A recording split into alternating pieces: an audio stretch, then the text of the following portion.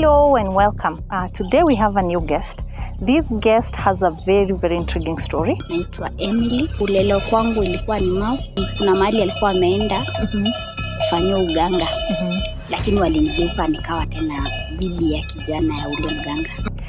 Her story is literally about witchcraft. Ukiwa na 14 years. Na 14 years. Utalala na hao. Rika ya mzee wako sasa. Wakikuja kwako. Yes. Wanabelieve wakizaliwa atataua babake.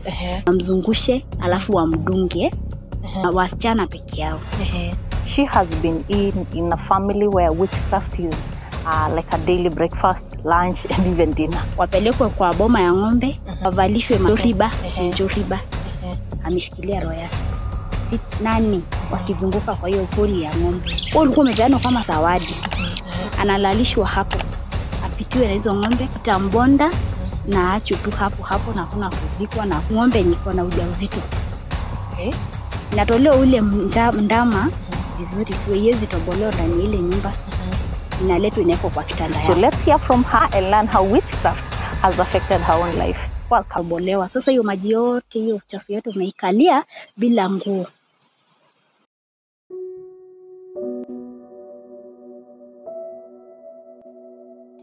Karibu sana mami. Tueleze majina yako. Kwa majina naitwa Emily. Mimi ni mzaliwa Narok. Upande naitwa Mau. Sasa kwa maisha nilipitia maisha ngumu. Kwa sababu kulelewa kwangu ilikuwa ni Mau. Lakini sasa si kulekaa na wazazi wangu mpaka ikafika wakati ule mtu anakuwa mtu mzima. Nilitolewa shule nilikuwa class 4 na baba. Akanipeana, yani kuna mahali alikuwa ameenda kufanya uganga. Sasa ikawa malipo ni kama ni mimi. Ndio malipo yake. Akanipeana kwa huyo mtu mwenye alimganga. Alikupeana kama nini zawadi ama kama malipo ya hiyo uganga.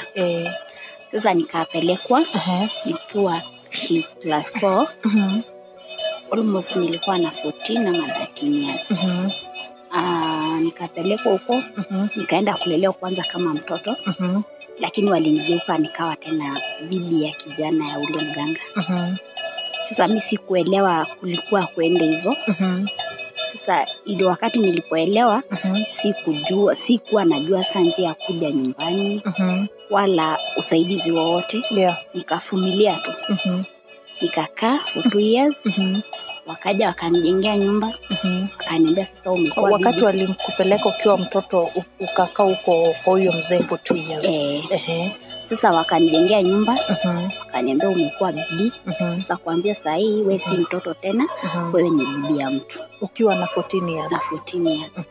Tukakaa, nikapata mtoto wa kwanza. Na nikapitia yani hali. Na huyu kijana alikuwa na miaka ngapi? Kijana mwenye alikuwa sasa almost 35. Okay. Hata ukimwangalia hata tukiwa tunasimama na yeye unaona tu ni mtu amekoma. Akawa sasa akaniambia mimi ndo mzee. Sasa nikashindwa ni wapi ndio nitaanza. Kwa sababu nyumbani kwetu ni mbali Mau na mali nimeoleka niko boda. Sasa nikashindwa ndaanza kufuta migomba kama nifike nyumbani. Ulikuwa unajaribu kutoroka? Okay. Sasa ikawa nikavumilia tu. Nikapata mtoto wa kwanza. Na nikapitia shida ngumu sana kwa sababu nilijifungulia nyumbani. Na ile hali ya kujifungua nyumbani unajua inakuwa ngumu. Na nilikuwa tena pia niko mdogo. Nikapitia tu hiyo hali. Nikang'ang'ana. Nikakaa.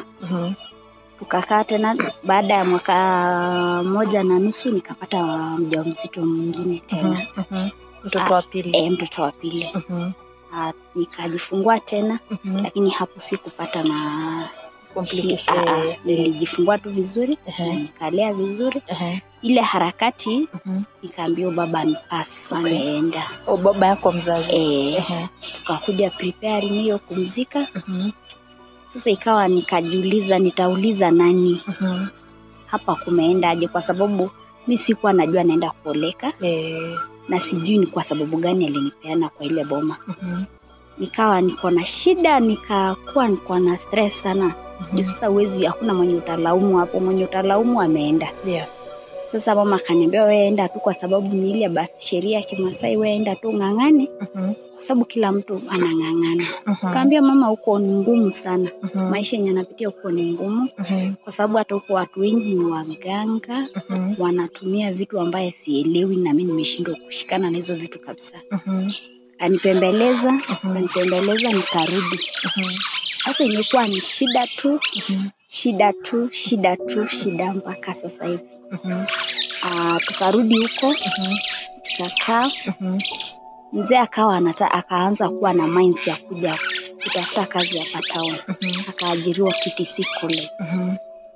Akakaa baada tu ya zaka yeye hapo. Akawa sijui ni mtu anashikashika vitu, mkono mrefu. Wizi sasa. Akasimamishwa kwa kazi. Lakini tulikuwa alinilete town. Mlikuja na yeye. Alinilete town. Tunakaa vizuri, hakuwa analewa. Sasa sijui nini ilimuingililia hapo. Akatoka tu akaanza kunywa pombe. Tukarudi nyumbani kama nimeshashika tena ujauzito ya mtoto namba 3 sasa. Na ulikuwa na miaka ngapi kuwa na mtoto wa 3 sasa? Almost 16, 17. Tukaenda nyumbani, tukakaa kidogo tena akatafuta kazi nyingine tu hapa security town. Akanirudisha. Na hapo sasa nikakuja nikajifungulia hapa district. Vizuri tu. Tukaendelea. Watoto tukaanza kuweka hapa shule. Lakini hatukuweza tu tena kutoboa, kwa sababu mtu mimi hata sikumuelewa shida ilikuwa ni nini. Akarudi tena. Tukarudi tena nyumbani. Tukaenda kukaa. Sasa pale akawa mlevi, akawa ni mtu hataki mambo yangu tena.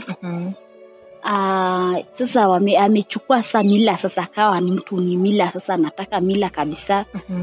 Nikamwelezea mimi, nikamwambia mimi kwetu hatujaipitia vitu kama hizi, na mimi utanielewa. Akaniambia lazima lazima utaingia hizo mila, kwa sababu hizo mila ni lazima uingie, kwa sababu ulishatoka kwenu na umekuwa na sisi. Sasa lazima ukuje uingie hiyo mila.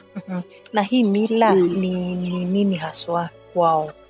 Ni mila ya uganga. Hiyo ya uganga. Sasa lazima kuna wakati unasemekana kuna leo hiyo sherehe yao hiyo ya uganga. Wanaenda wanafanya, unaambia lazima utakunywa hiyo kitu, lazima utajipaka. Nini hiyo wanakuambia ukunywe? Hizo mamila zao, hizo vitu za uganga hizo. Madawa ama unakunywa, kuna za kunywa na kuna za kujipaka. Haya, ukiwa sasa rika sasa sasa rika ya ule mzee, wote wakikuja kwako lazima utalala na hao. Rika ya mzee wako sasa wakikuja kwako. Yes. Ni lazima wewe kama mke wake ulale na wao. Na wao.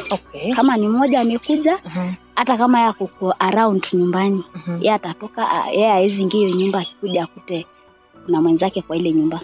Yeye ataenda atafute kwingine, alafu huyo basi awe mwa hiyo siku kwa hiyo nyumba.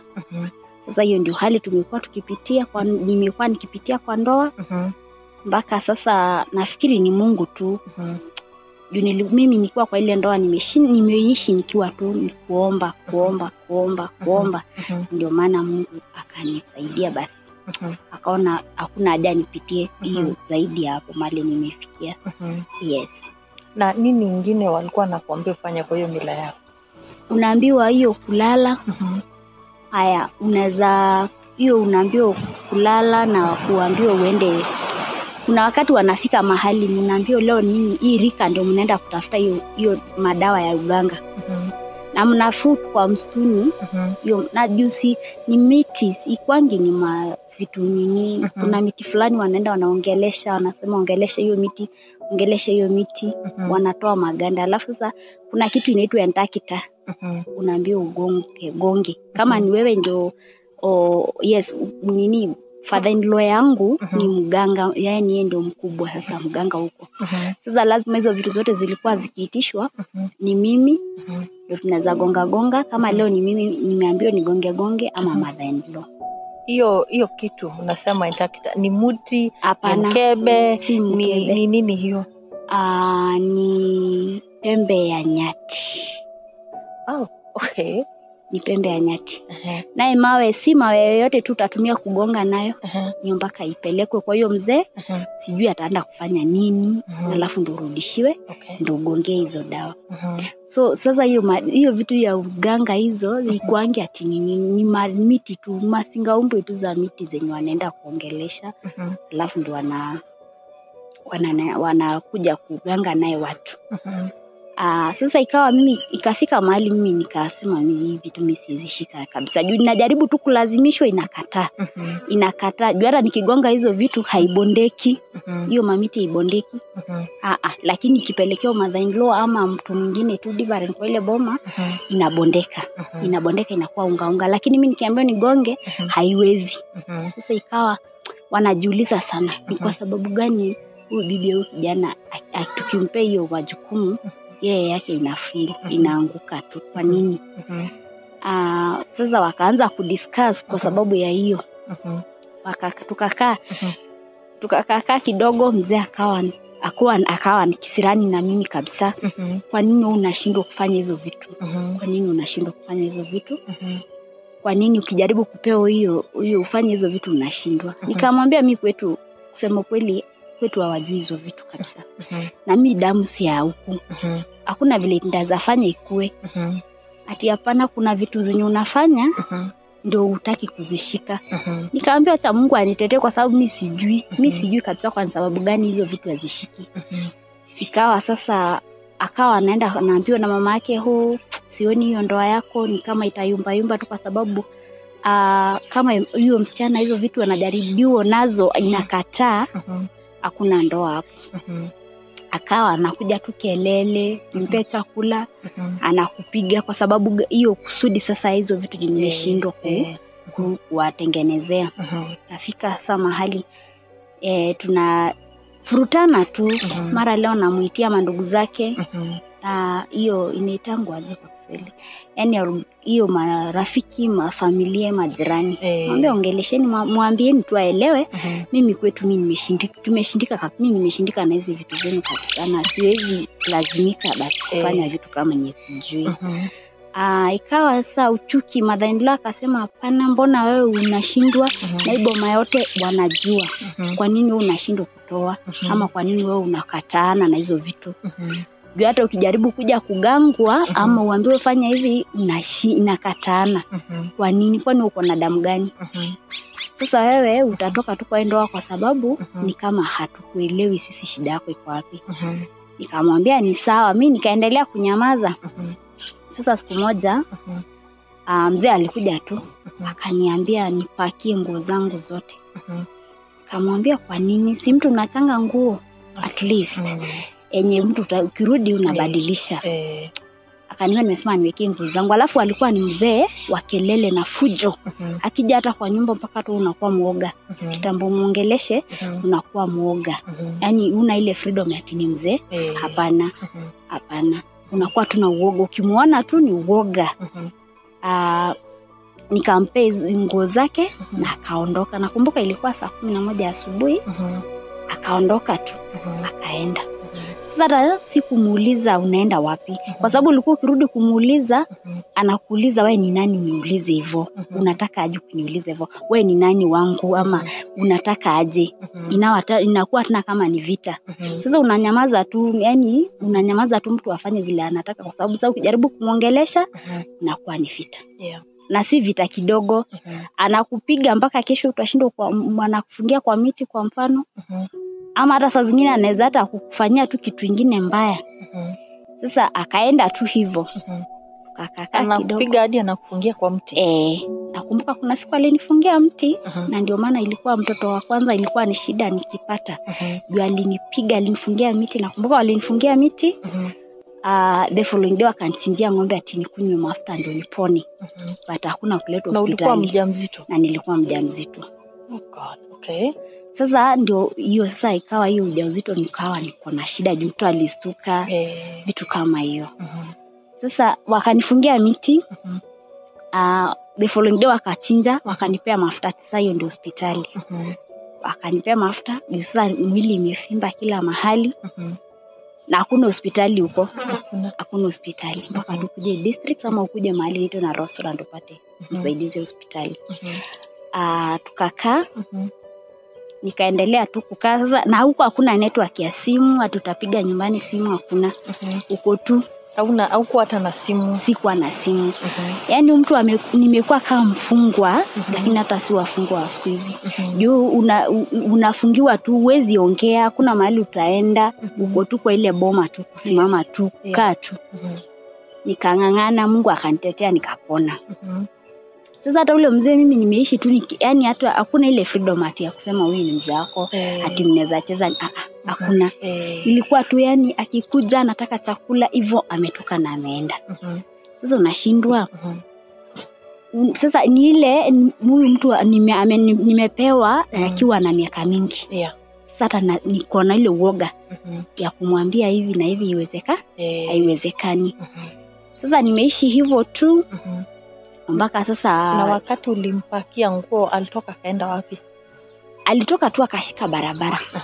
Sasa huko hakuna barabara mzuri, ni panya tu za msituni. Mtu anapita tu na naye na anaenda. Sasa nikajiuliza, nikabaki kwa nyumba nikijiuliza ni nini iliendelea. Lakini kabla aende hiyo jioni alienda kwa mama yake. Akaenda kwa mother-in-law hiyo usiku. Nafikiri sasa. Alafu mother-in-law ndiye pia naye anapenda hizo vitu kabisa. Yeye hata ndiye anataka hizo vitu kabisa. Nafikiri kuna kitu tu alimpe. Akatoka akakuja kwa nyumba lakini hakuniongelesha. Asubuhi ndiye akaniambia nipakie vitu. Ni naenda kazini. Sasa juu ile najua tu nikimuuliza unaenda wapi baba fulani ataanza fujo. Mimi nikanyamaza. Akaenda tu hivyo. Mpaka leo hii. Akaniachia watu ujauzito. Na niko na watoto watano sasa. Sasa huyu ni wa 6. Hii ujauzito yenye uko naye ni 6. Alafu mtu alijua wacha tu sijui niseme alikuwa ananispidisha kunizalisha. Ili nizidi kukaa huko ama kulikuwa kunaendaje. Nikaendelea tu ku respect juu sasa utafanya nini na una otherwise hauna otherwise. Nikakaa nikajiuliza mtu nikakaa for 1 year sasa sahi. Sijui kwenye hapo na survive tu na Mungu. Huko hakuna kitu yenye unaweza sema utalima. Ukijaribu kulima hauyu yule mama anapiga kelele na mandugu ya mzee. Ukijaribu kufanya biashara, ukijaribu kufanya kazi yoyote hakuna. Unatakiwa tu ukae pale.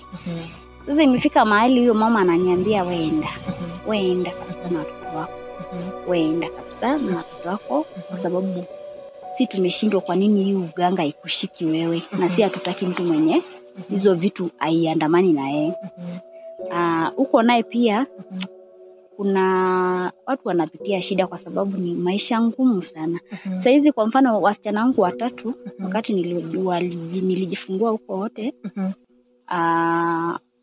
wawili nilijifungua huko, mmoja nikajifungua district, lakini wakati tuliporudi alienda kufanya hiyo mila. Kuna vile wako na sijui ati wana believe wakizaliwa. Wana believe wakizaliwa wako na ukali kwa ulimi. Sasa akiongelesha babake ama akiwa mkubwa lazima babake ataanguka. Kuanguka yani watamuua. Yani mtoto ataua babake. Sasa wanasema huko lazima akizaliwa tu hivi kuna vile watamzungusha. Kuna miti fulani inasimamishwa kwa nyumba hiyo ya kushika roof juu. Sasa hawa wamzungushe alafu wamdunge na almost kama kawaya. wanamdunga mguu kwa paja. Wakimdunga sasa hiyo ukali imeenda. Hiyo ukali imeenda. Sasa mimi nilikuwa najiulizanga aje na ni mtoto wa sasa mtu anaweza angusha aje babake. Si ni maisha ngumu sana hiyo. Sasa kuna vile wamebelieve hiyo kitu. Ati hiyo ulimi ya huyo mtoto kuna vile akikuja kuongea babake ataondoka duniani. Wakati mtoto ataanza kuongea. Ati babake ataondoka duniani. Na vijana wako na hiyo nini? Vijana ati wasichana peke yao. Sasa nikashindwa kwa nini iko hivyo? Sasa wakafanyia huyo wasichana wangu wote wawili, watatu wako na hiyo alama. Sasa bado wako na ile mila hiyo kusema kutairishwa vitu kama hizo kupeanwa wakiwa wadogo bado huko wako nayo. Na hapo sasa ndo tulikuja tukapitania kabisa. Mimi simi hizo vitu nilikatana nazo. Waezi mtairisha tu na wampeani. Na after kutairishwa kabla watairishwe kuna kitu inaitwa aitupuku. Kumtoa nje, sijui kufanywa nini. Wapelekwe kwa boma ya ng'ombe. Wavalishwe mangozi, njoriba. Wanavalishwa hiyo njoriba. Ngozi ya ng'ombe. Si hata ya ng'ombe, ukijaribu kuangalia almost ni ya mnyama fulani. Kama si ya chui, ni ya hiyo chita. Kwa sababu kuna madots. Wanajirembesha tu kuweka shanga lakini si sana. Lakini ukiangalia tu kiwa na akili timamu utaangalia tu ni mnyama fulani. Sasa wanavalisha. Alafu sasa kama mimi sasa mimi sijaribu sasa mimi vitu zilinikataa. Sasa mother-in-law wangu ndiye atakuwa mama ya wale watoto wangu kuongoza hiyo vitu. Kwa sababu mimi nimeshindikana. Mimi siwezi wekwa pale juu hiyo vitu zimenikataa.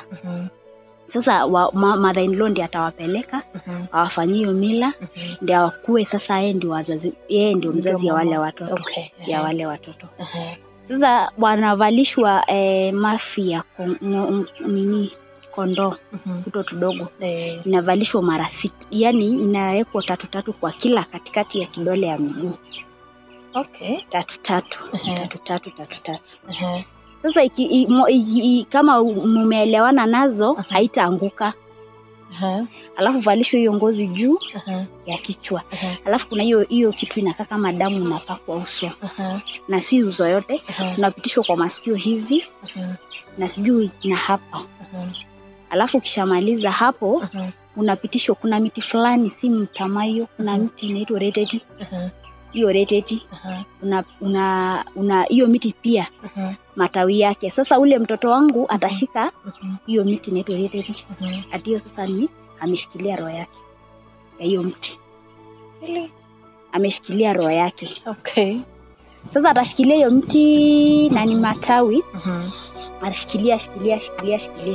Wasunguke kama mara sasa sijui wanasemanga wanasema ni mara 8 wakizunguka kwa hiyo hori ya ng'ombe. Sasa watoke akuja apandishwe kwa kitanda yangu yenye babake haizi lala. Ni yangu peke yangu. Jovia suko ukishakuzaa wezi tena lala na ule mwanaume tena. Atakuwa na nyumba yake different na wewe uko na yako different. Sasa wakati tu wa mwili kufanya mapenzi ndio unaenda kwake. Alafu ndio ukuje ukae na watoto. Alafu ule mwanaume hata kuita wewe bibi. Wewe utakuwa jumla na wewe ni mtoto jumla na watoto wake. Haizi kukuita wewe ni bibi tena. Atakuwa hata akitoka nje anakuambia nagerai. Haizi kukuita jina bibi ama nini. Anakuita tu mtoto. Sasa anawachanganya na watoto. Sasa huwezi enda kukaa na yeye. Unaona sasa? Sasa hata ndio unaona ile kunini sasa kuzoeana na mwanaume ni ngumu. Na ndio unaona kuna tu ile uoga hata akiingia kwa nyumba unakuwa tu na uoga. Unakuwa tu na uoga. Alafu isitoshe kama tena anakupiga.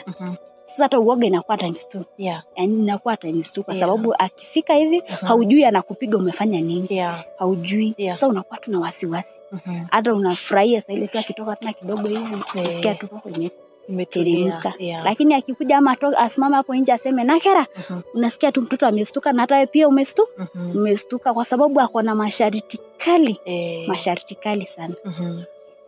Sasa hiyo mila walikuwa wanataka wafanyie huyo msichana wangu ndio mkubwa.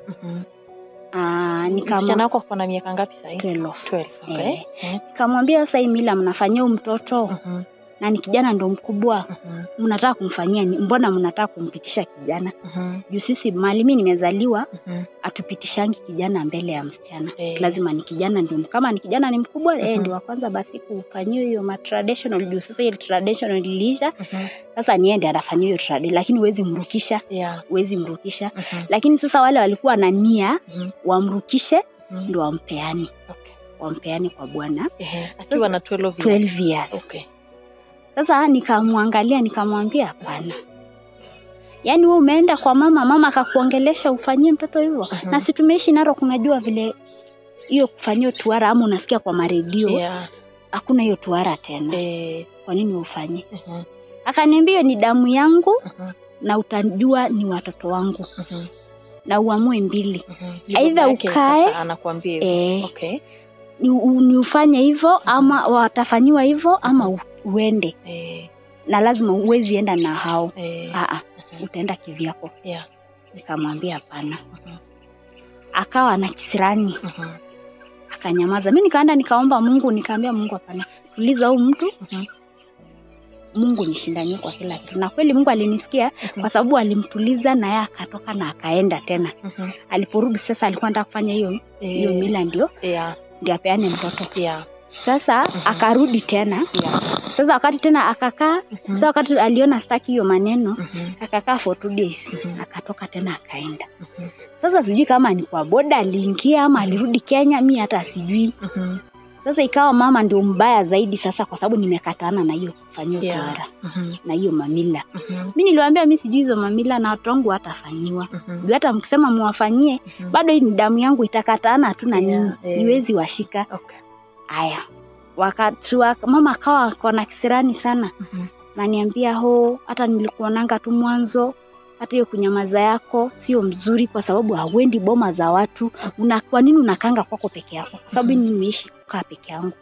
Siwezi, kwa mfano nikitoka niende nichunge ng'ombe, nirudi jioni, ama niende kuni na nirudi nikae kwa compound hapo kwa nyumba. Siwezi enda hiyo masherehe, siwezi enda hiyo maneno ya uganga, nakaa tu hapo. Sasa huyu mama akaniambia mbona sio bure utakangi hizi vitu hazikushiki, kuna kitu unafanyanga, hauendi boma ya mtu, hakuna kitu unataka kufanya, unakaa tu unajikaishia.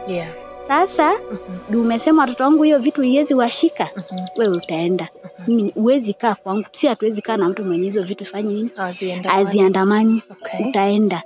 Nikamwambia ni sawa, kama Mungu alikuwa amepanga hivyo ni sawa. Mimi nikaendelea kunyamaza. Siku moja akaita sasa hotuba ya boma. Akawaambia huyu unajua tu kumlipa, mnajua vile babake alitupea. Nyinyi wote mnajua vile babake alifanya nini? Alitupea. Na sasa tumeshindika na yeye. Na ako na hao watoto wote. Mnataka aende na watoto wote ama tumnyang'anye? Ai, wazee wakamwambia hapana. Wacha akae, kuna watu wanakuanga hivyo. Akasema hapana, juu kwa nini yeye si atuandamani naye? Huyu anatuletea kikwaso kwa hii boma. Kuna vitu hazifanyiki kwa hii boma kwa sababu yake. Kuna vitu zinafanyika. Sasa akakaa, wazee wakamwambia sawa basi vile umeamua juu ni kwako, wewe fanya nini? Wewe kuna mzee yake ako wapi? Akasema alisema jana mimi nataka mimi nimeenda mjue vile mtamfanyia. Kama mtamfukuza hiyo ni shaurini kwa sababu nyinyi ndio mliniletea yeye. Mimi simjui, si nyinyi ndio mlimtoa mahali mlimtoa mkamleta. So mtajua kama mtamfukuza aende. Sasa mimi nikakaa, wakaniambia sasa imesemekana wewe kuanzia sasa wewe anza kwanza safari, enda. Nikamwambia niende wapi? Kwani hao watoto mlikuwa mnanizalisha ndawapeleka wapi? Ndawapeleka wapi? Wakaniambia wewe enda kwa sababu kwanza wewe si ati ulikuwa umeletwa kwa ndoa vizuri. Wewe ulikuwa umepeanwa kama zawadi. Kama zawadi. Sasa wewe utaondoka juu kama kuna kitu inaendelea kwa hii boma ushikanishi ama kuna kitu unafunga kwa hii boma. Kama kitu kama baraka basi ndio walikuwa wanamaanisha ama mimi hata sijui. Sasa nikakaa, ilikuwa December last year. Nikakaa nikajiuliza kwa nini ninakaa hapa? Kama Mungu amefungua milango zangu mbona nikae? Hapana, siwezi kaa. nikaambia watoto tutaanza safari siku fulani. Nikachoma nguo zote juu mawazo iliniambia nikiwacha mavazi pale wanaweza niharibu hata nikwe akili punguani nikitembea. Nikachoma nguo zote na tukamwagia maji baridi ile jifu. Tukaacha. Kaambia watoto twendeni. Juu lazima Mungu ako na mpango mbele yetu. Mungu ako na mpango mbele yetu. Tukaanza safari na wao watoto wangu wote 5. Kijana wa mwisho ako na 2 years. Wao huyo wengine ako na 4, mwingine ako na 8 na huyo wa 30, wa 12 na wa 13. Juu sasa wale watoto ni kama niliwafuatanisha haraka. Mmoja sasa ni ile uoga ya mwanaume, sasa unashindwa mtu utaanzia wapi? Huwezi mwambia hivi atakupiga. Sasa nikaona sasa akaanza kunifuatanisha watoto haraka. Mahali nilikuja kupata chance kidogo ni wakati walianza kutembea kwenda Warani. Hiyo kutembea kitu inaitwa Lamal. Sasa akawa anatembea. Na nikapata chance ya huyu mtoto namba 3 ya muda kidogo. Lakini aliporudi tu hivi immediately nikawa mjamzito. Sasa tukakaa. Alafu huko tena kuna kitu kingine ambayo mimi sielewi mpaka sasa. Unazaa sana mtu wa kambo hiyo rika yake. Lakini waezi safaifisha mtoto ati akae tu. Lazima huyo mwanaume akifika ng'ombe kama ya boma 4 wanashikanisha ama 3 wanaweka kwa mlango. Wanazikusanya ng'ombe za boma 4. Okay. Huyo mtoto tu anaekwa hapo hata akiwa na miezi. Mmemshikisha saa hiyo yote. Analalishwa hapo. Apitiwe na hizo ng'ombe kama ni wa huyo mzee. Na tutamkanyanga. Yaani itamruka zote. Kama hata kama ni 30 ama 50 itamruka. Lakini kama haiwezi. Lakini kama ni ya nje itambonda na acho tu hapo na hakuna kuzikwa na hakuna kitu kingine. Kando na hiyo wewe ndio utafanyia mila. Kuna inatafutwa ng'ombe nini kondoo ama ng'ombe na chinjwa ng'ombe yenye iko na ujauzito. Natolewa ule ndama vizuri tu yezi tobolewa ndani ile nyumba. Inaletwa inawekwa kwa kitanda yako. Kwa sababu umefanya makosa sasa ati hiyo ni makosa. Sasa ndama inatolewa ndama kwa ng'ombe. Yaani piga tu hiyo picha hiyo ndama vile tu inachinjwa tu ng'ombe alafu itolewe. Unaletewa kwa kitanda yako. Inalalishwa tu kwa matawi inaitwa ormisigi hiyo matawi tu ndio itawekwa, haiwezi wekwa matawi mingine hiyo miti tu. Naletwa inawekwa na hiyo uchafu yote hiyo vitu inawekwa kwa kitanda yako. Unaambiwa kaa na yeye karibu. Sasa iwe ikue kama ule mtoto mwenye ule sasa kama amekanyangwa kama mtu amekufa. Okay. Sasa sijui wanatakanga ndio iwoshwe ama kunaenda aje hapo.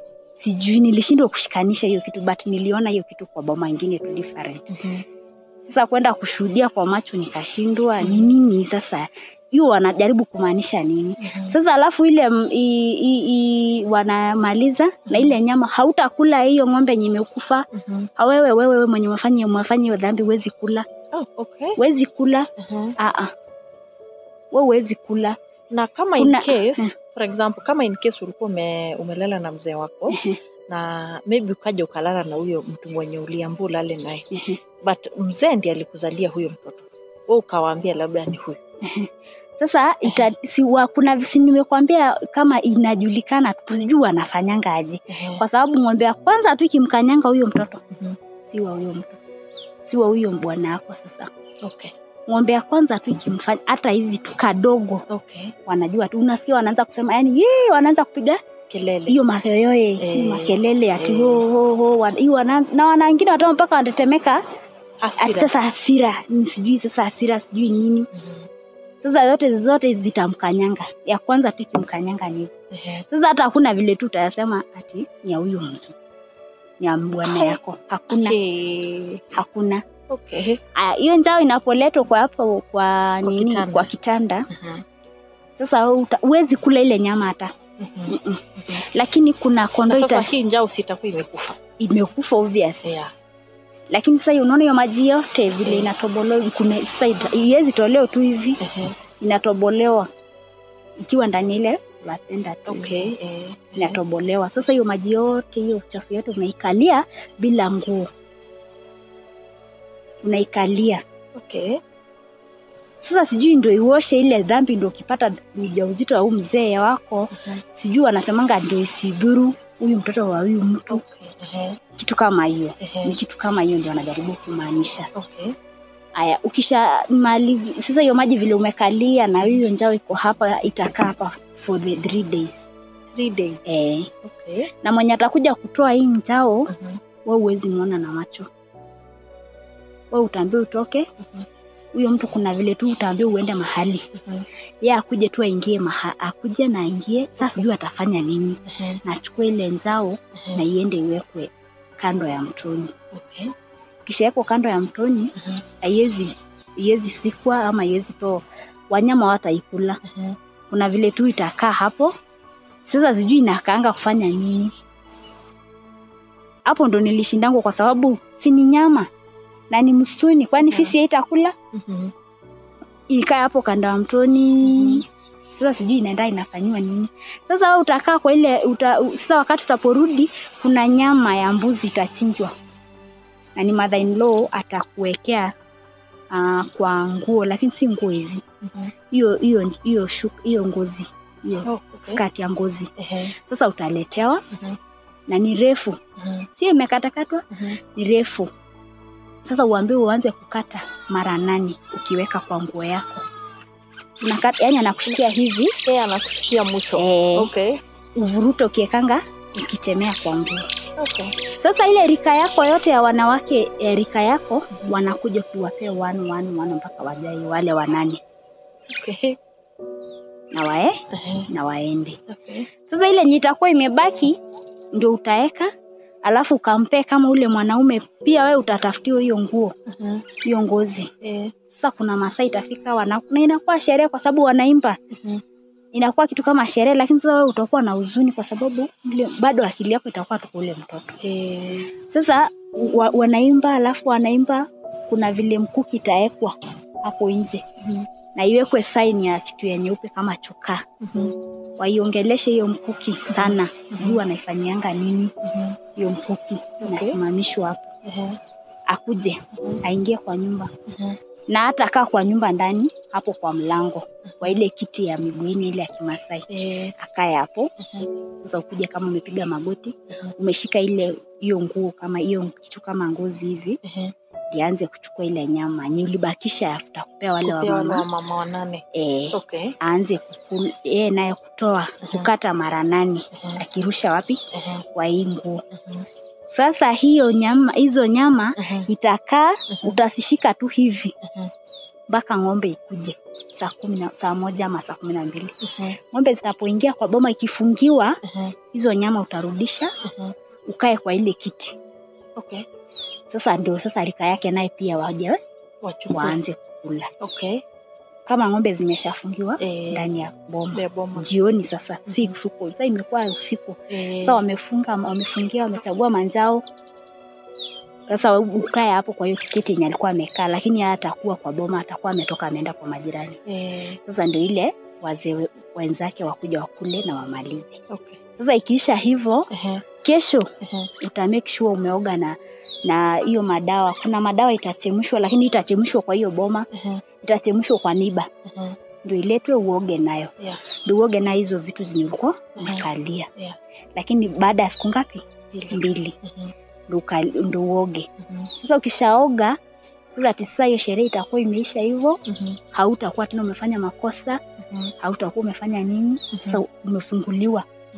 Umefunguliwa. Lakini sasa mimi nashindwa hiyo nyama hivi. Kuna tu nyama sehemu ya kondoo fulani ya sehemu ya kondoo. Wanatoa, wanakuja wasa wanasema hiyo sasa umewabariki, umewasamehe. Sasa wewe utakuwa umewasamehe kwa sababu hiyo laana ya kukanyangisha ng'ombe ama sijui. Sasa wanasema boma imekuwa mzuri, alafu baada ya siku kidogo kama sasa mimi niko na father in law. Ataita marika yake seuri ni kubwa. Hiyo rika kubwa. Sasa watawita. Kuna hiyo kuna maziwa. Hiyo maziwa mala. Sasa watatafuta hiyo, kuna miti hiyo mtama hiyo ndio inachanganywa na urukwatiti. Inashikanishwa mara 2. Sasa wewe utaambiwa bebea mzee. Baba sasa. Sasa atakuwa akikuja anabariki hiyo rika yote yenu. Ndio sasa isifuate ile rika hiyo watu wengine. Ati siwafuate. Lakini sasa lazima tu kuna hiyo vitu. Lazima kuna hizo vitu tu za ya uganga. Lazima tukunazo. Lazima tukunazo. Aya, na hiyo wakishamaliza kuna hiyo uganga hiyo.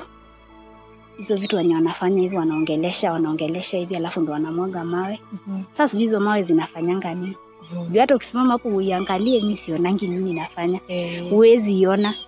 Lakini yeye ataona maana yake. Na utasikia tu akisema haya kwani sijui imefanyika nini, mbona hii iko hivi. Na wewe ukijaribu kwenda kuangalia ushikanishi au uoni chochote, unaona tu ni mawe tu hizo za round, hizo vitu tu wenye watu wanachezanga nayo. Lakini yeye anaiangalia na anajua. Sasa atapohesabu hivyo ndio anasema haya. Kumbe msichana afanye nini? Msichana si wa hizi vitu. Na ndio maana mambo mingi ya hii boma imefungika. Sasa mimi nimekuwa tu mtu wa hiyo stress mpaka leo. Na ulifanya aje ndio ukatoka sasa kutoka kwa hiyo boma? Kuja kutoka sasa fully ndio kuja na Rocktown. Ilifika hiyo December last year. Tukakaa 25 na I hope tulikula tukua kwa msituni na watoto saa. Nilikuwa nimeambia watoto sasa pale imefika tumeambiwa tuende. Na afadhali tutoke juu hakuna haja tushinde tukua tunafinyilia hapa.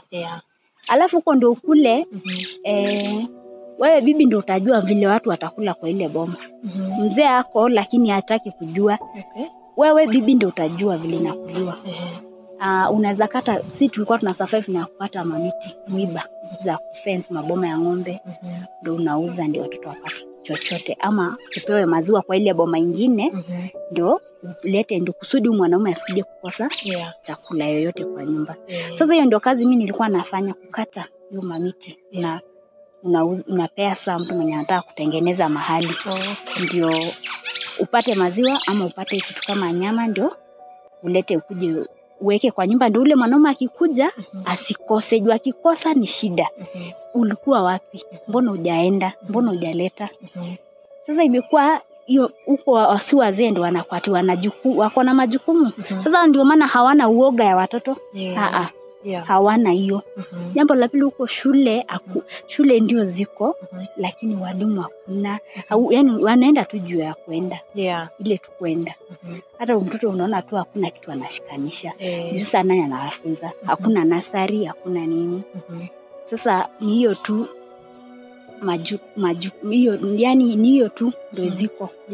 Sasa wakati tuliamua kukuja huku ilikuwa December 25 nakumbuka wakati ilikuwa hiyo 25 tulikuwa sisi kwa msituni. Ilikuwa sasa December last year, yani December last year.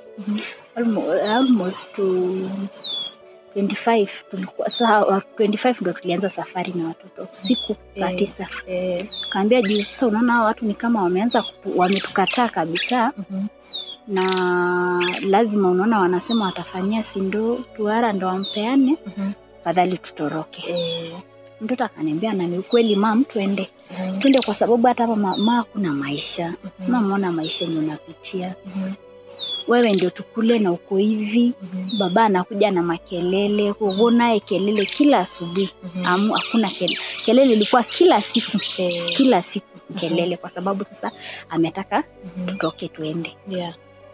Tukaanza safari all the way na ni msituni kubwa sana Mayelo, sijui kama unajua hiyo msituni inaitwa na nyingi.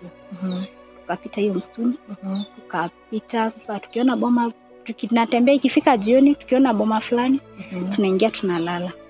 Unajua sasa uko mgeni huwezi jua nini inaweza pewa. Sasa tukiingia kwa ile boma wakipewa kikombe cha maziwa wanakunywa, kesho tena tunaanza safari. Tukakuja mpaka mahali inaitwa na Rosura na miguu na watoto. Tukafika hapo. Sasa hapo ndo tutaanza kupata network kidogo ya kuweza kuweka namba ya simu uwasiliane na mwenye unataka, kwa sababu hapo sasa ndo utapata nini network. Tukafika hapo nikamwambia tibu tukaeni kidogo tuongojee kama tutaweza pata gari itupee lift tusonge basi kidogo. Tukakaa jamaa fulani tu alikuwa tu nafikiri Samaria mema tu mwenye alikuwa anatoka boda akienda na hii magari kubwa kubwa. tukasimama kando ya barabara. Akasimama, tukamsimamisha akasimama. Tuliza mnaenda upande gani? Nikamwambia naenda Narok Town. Shida iko wapi? Nikamwambia mimi naenda kwa sababu maisha huku imenichosha. Kaniambia na watoto wote. Hakuna gari inaweza kukubeba. Nikamwambia hata ukinipea pesa haiwezi tunisaidia kwa sababu hizo magari zote wameambiwa wasijaribu, kipatana naye barabara usimfanye nini, wacha aende na miguu. Tukaingia kwa gari, tukafika Narok Town, katunulia chai. Ngaja watoto wamechoka. Wamechoka. Na hiyo uchofu na kulala kwa tunalala saa zingine hata kwa kitanda tunalala chini. Chini tunaweka tu kashuka tu nalalisha watoto. Bora tu ikuche ndo mwanze safari tena. Tukafika sasa mahali inaitwa Oldonyo Rasha. Almost mlima fulani kwa hapa tu Wasonyiro. Huyo mtu akaniambia mimi naenda kwa ile mlima, wacha nipe transport, uingize magari ya Wasonyiro, basi kufikishia Narok Town. Akanipea mpaka yenye tulikuja kutumia, yenye tulikuja kula town. Ndio nikafika saa town, nikatafuta simu, nikaelezea brother yangu vile tunapitia. Akaniambia umefika town? Nikamwambia Akaniambia sawa, kaa hapo basi. Nitume pesa ya kuipanda gari basi Nissan ukuje nyumbani. Nikiwa ile harakati hapo town, nilikuwa na marafiki hapa town wakati tulikuwa tunaishi na mzee. Nikapatana na mama mmoja. Akaniambia uko wapi hapa na watoto na miaka, kwani kwanza umetoka wapi? Ulikuwa mgonjwa ama ni nini? Ile hali nilikuwa hakuna kujipaka vumbi, kulala chini, inzi zinafuata watoto juu ya mangozi nini. Yani nikawa kitu kingine, yani mtu akinikutana anashindwa kuelewa ni nini shida yangu. Akanipeleka kwake. Akaniambia tuende tukakae basi siku 2, at least uchofu uishe. Na watoto hata wapumzike kidogo wakuwe na furaha kiasi. Sasa hata saa hii watoto kichwa iko mbali sana. Tukaenda kwake, tukarudi almost ilikuwa mahali inaitwa prison kwa Saidi. Tukateremka hapo kwake. Tukakaa, tukaoga, akatutafutia nguo sasa. Wamama sasa wakaanza kukuja, unajua ile utu tu ya wamama. Wakakuja sasa, mwenye anakuja tu anasema wacha niletee nguo za watoto. Tukakaa baada ya hiyo siku 2 wakajaza nguo na wakakuwa kama watu wengine tu. Kakaa ndo pesa zikatumwa, tukapanda tukaenda nyumbani. Sasa kwenda nyumbani pia tena huko, ndio uwezi tuenda kukaa nyumbani tu hivyo. Mama na madhe ni mama mwenye amezeeka. Pia naye tena si mtu wenye unaweza kaa atukumpe stress. Nikakaa nikaangalia hali yenye niko. Na huyu mama ni mzee. Na niko na watoto wote, ndaanza kumpe stress. Nikamwambia mama, fadhali niteremke Narok kwa sababu Narok huwezi kosa mtu ataza kusaidia, ama mahali unaweza ishi na uanze kufanya vibarua. Akaniambia utaenda kutoboa na naona umechoka. Nikamwambia mama bado sijachoka. Wakati hiyo ndo nikateremka town. Nikakuja nikakaa kwa yule rafiki yangu tu huyo mama. Akaniambia kuna mahali inaitwa kwa Pastor Lemei. Twende tukaangalie nyumba yenye iko hapo, na alikuwa tu anaulizia mtu mwenye ako na familia ndiye ampea kaishe. Nikaenda tukakuja mpaka kwa hiyo kanisa, tukakosa hiyo pastor. Lakini tulienda kwake. Nikamuelezea vile ninapitia. Akaniambia ina shida kabisa mama. Hiyo nyumba iko. Hawezi lipa. Utakaa tu kuchunga plot. Itakuwa tu chakula unatafutia watoto. Nikampigia, nikarudisha simu nyumbani, nikamwambia mama, nimepata nyumba, wacha sasa tu ni survive hapa basi. Akaniambia huyu mtoto kijana huwezi mchukua. Acha kijana akae wapi? Nyumbani. Wacha mimi nimweke huyu shule, wacha ningangane tu. Nimweke shule. Sasa utangangana na hao wengine. Sasa nikaleta hao wasichana 3 na huyo kijana mdogo. Kakuja mama ule mama tu akanisaidia pia. Akaambia mama msaidieni. Mwenye kuna nguo za shule 2 pea mtoto mmoja. Viatu za shule. Sasa kenye nilitafuta ni vitabu tu peke yake juu, mpaka bag walimsaidia. Nikakaa wakakaa Januari yote ya kuenda shule. Mwezi wa 2 ndo nilimweka shule. Kampelekea mwalimu hapo Lenana. Kamuongelesha, ikawa mwalimu naye ni Msamaria mema. Akaniambia ina shida, cha mtoto akae kwa darasa. ukiendelea kutafuta school fees. Kamwambia hata sio school fees ndio ngumu, na watoto wengine, lakini juu nimeshindwa vile ndapata uniform, wacha tu wakae, Mungu atajua tu vile uniform itafanya nini, itapatikana. Sasa ikawa niyo ndio maisha ninapitia. Juu hata my brother saa zingine ukimpigia simu, saa zingine akuchukulia ile simu. Saa zingine akikuchukulia anakuambia ngoja.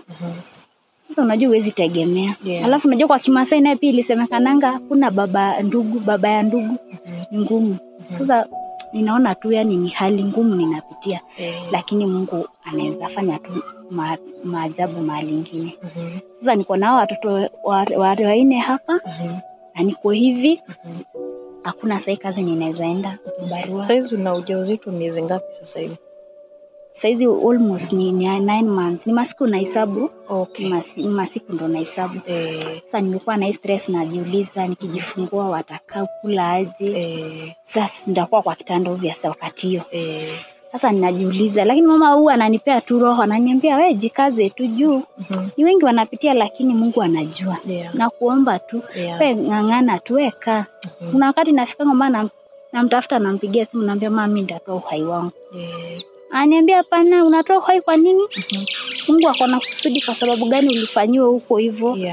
Na kwa sababu basi ulipeanwa hivyo, babako alikupeana hivyo, Mungu akona kusudi.